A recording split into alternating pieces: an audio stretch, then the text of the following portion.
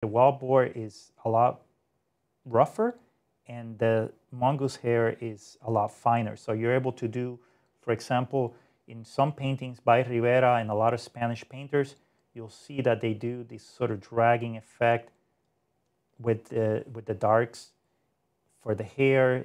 You can see that it leaves a gorgeous stroke. And that's a brush that I really enjoy when I want to paint hair or something. And you can see this brush used to be pointed. It was a round, and it came down to a point. But as it ages, the brush actually splits, and that becomes beneficial. I mean, it's actually a nice brush to use for trees or laying in or painting rocks or imperfect textures in your painting.